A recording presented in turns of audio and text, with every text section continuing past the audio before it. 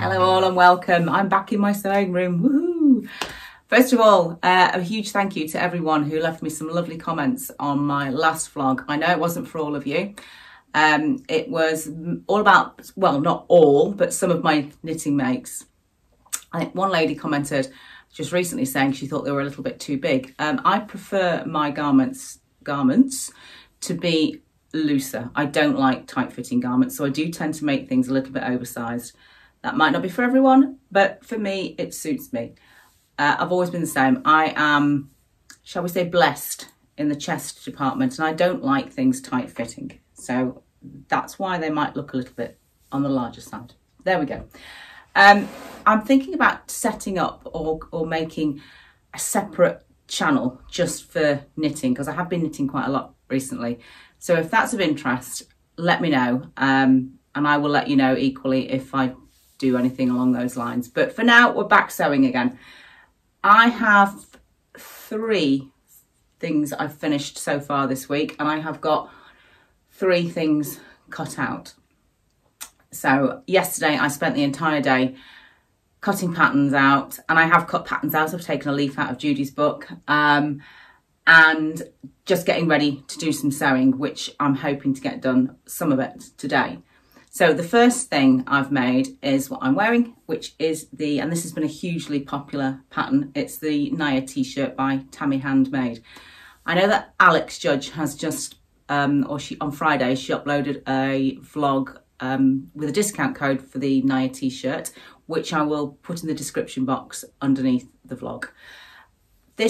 Love this t-shirt, absolutely love it. I had the pattern for a little while, I hadn't made it up, but I came up to my sewing room this week and I thought I just want to make something that I know that I'm going to wear that is quick. And jersey fabrics are not my favourite. I prefer to sew with woven, but I have done everything, made this completely on the overlocker, apart from the top stitching at the bottom, which I've actually had the cover stitch machine, as she says it's over there, the cover stitch machine out for. Now I always struggle with that because I use it so infrequently. It's a bit of a guessing game as to whether or not I'm going to remember how to actually do it, but it's worked fine, and I have it as 2 needle rather than 3 at the moment.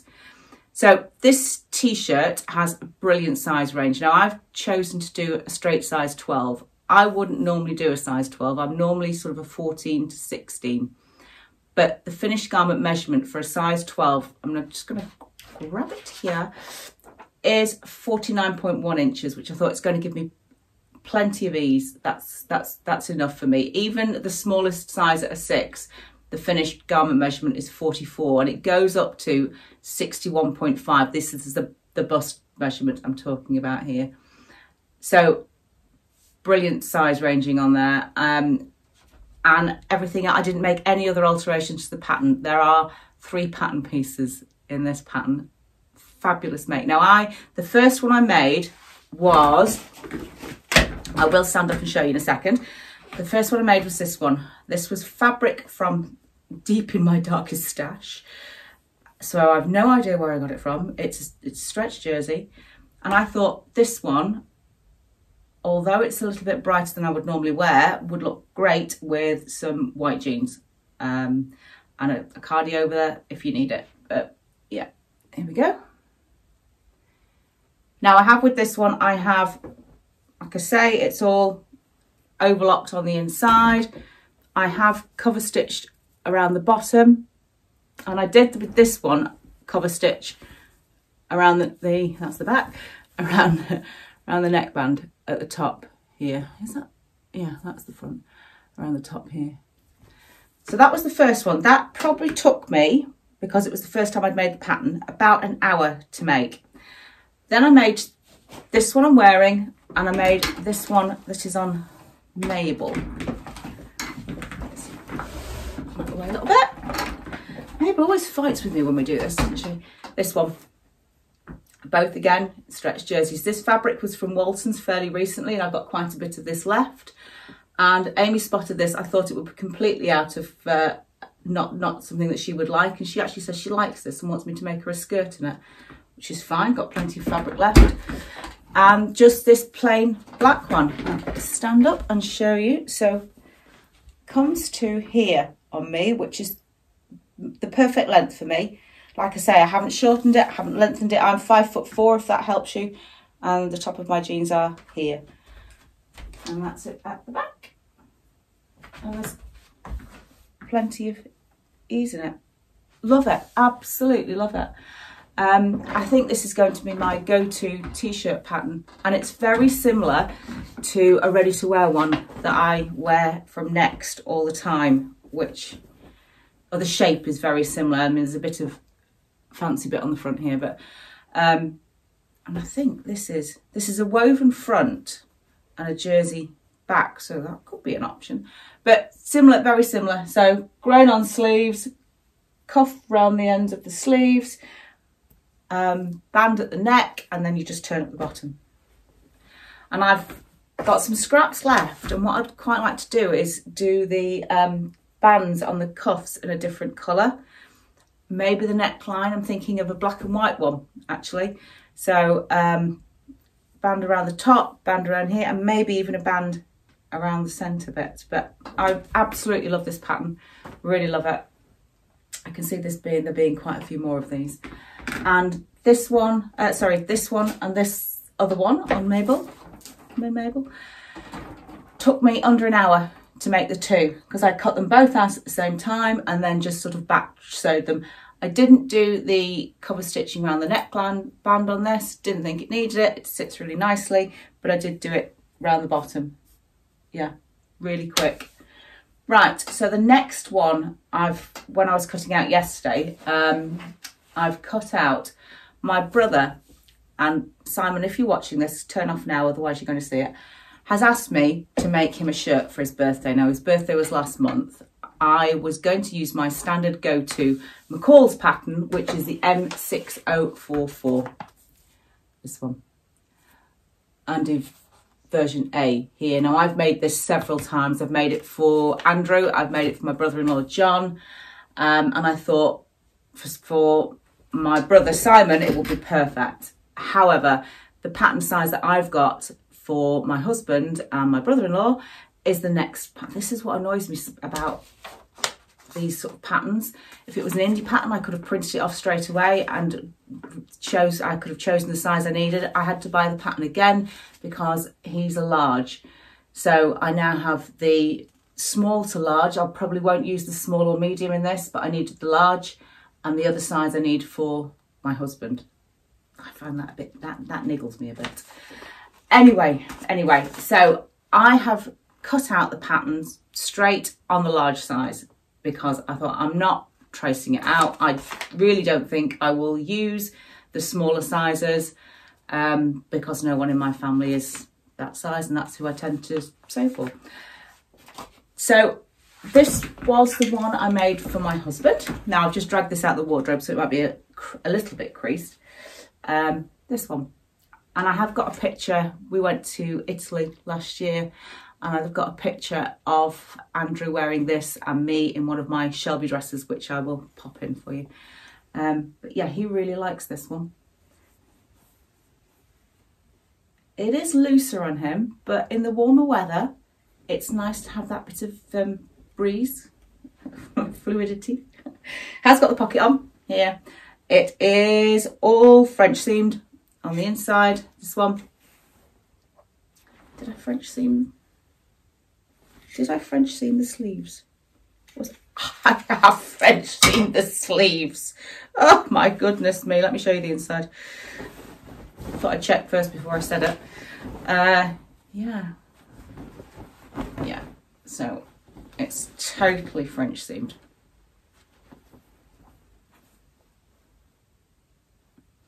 I've impressed myself. Yeah, so that was the one I made for Andrew. Now, my brother said he wanted a surf type shirt. I thought I had some more of this fabric left, and I haven't. I must have used the last bit on this shirt. So I thought, well, what can I use? I did have a darker fabric, but I thought, no, I wanted something a bit brighter.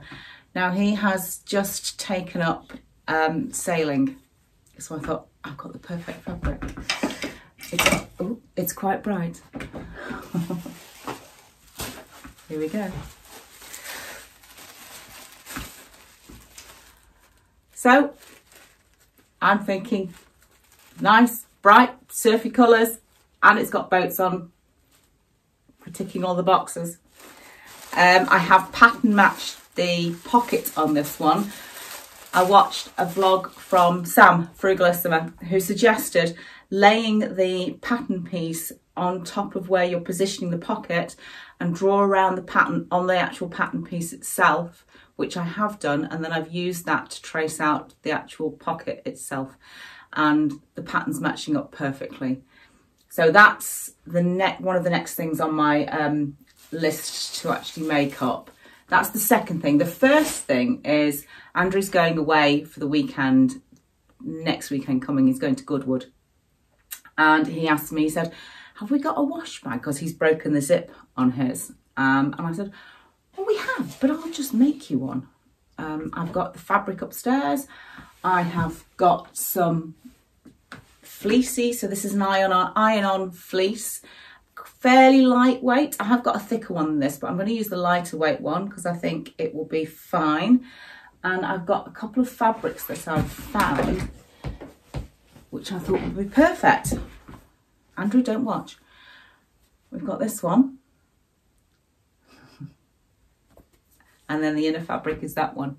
But I thought this one was really cute for a wash bag.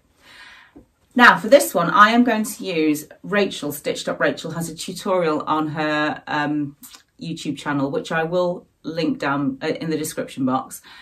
And I've used this loads of times. It's a really, really brilliant tutorial. It's a zip closed, and I will like I say, link that in the description box below. But I've used it loads of times. I've made little project bags for my sister. I'll pop a picture in. Yeah, so fabulous. It doesn't take too long to make that one as well. So that's the first thing on my list to make, that one. And then the final thing that I've cut out is I was watching the Sewing Bee this week, and it was 90s week this week. And I can remember wearing cargo pants first time round, and I used to love wearing them. I had a range of different colours in cargo pants with big pockets on the sides. And I've had this week, I bought a pair from Marks and Spencer's maybe 2 years ago now. So I've actually worn them this week, but they've got an elasticated back and they're 3/4 length. Now they're great, but I thought I want them full length and I don't want the elastication, I don't want the elastic around the back. And just as it happens, Fold Line sent out, because they usually do after the Sewing Bee, they'll normally send an email out with pattern suggestions, and they sent out a pattern suggestion for the cargo pants by Wardrobe for Me. So I bought it, and I bought some fabric, and I'm going to have a go. So yeah, I bought the pattern, and then I placed an order with Truro Fabrics, and the girls put me the fabric together along with some buttons and some zips and some threads. And Andrew went and picked it up for me yesterday because, you know, I'm in a rush. So this was the fabric. It's a cotton canvas in this colour. Now, I don't normally wear this colour up here, but I think as a pair of cargo pants with my Naya t-shirt, it looked quite nice. So I've got 2.3 metres. I think for my size, I just said 2.25, so I just went 2.3, and Truro will do increments in their fabric. So I got 2.3 metres of this. They then put me the matching thread together with it. You need a zip, and this has got a fly zip on it. What are they called? Can't remember. With a, oh, hang on, I think it's called a fly extension. You know what I mean? It's like a covered zip thing. And needles and 2 lots of buttons, because I wasn't in the shop. They didn't know which buttons I wanted, so bless them, they put me 2 lots in. So there was this one and this one, And I think I'm going to go with this one. There we go. Can you see it? Now, when I looked at the pattern garment measurements for this one, there's quite a big difference in the waist measurement, as per normal with me, between the waist measurement and the hip measurements. If I went with the waist measurement size, it would be way too big on the hips. And if I go with the hip measurement, it's too small on the waist.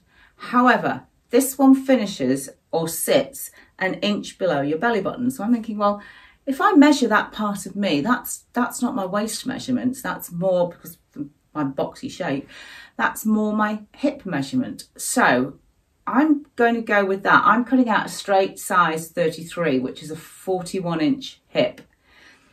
The finished garment measurement, oh, it's 41 inch, 42.5 I think it is a finished garment measurement on the hips, which is fine. The finished waist measurement is not fine, it's too small. But I'm thinking because it sits lower, it should be okay. So what I've done is I have cut out a toile. So this is the back piece, and this is just some white cotton. There's the front, and you can see where you've got the zip flap here, and then the waistband.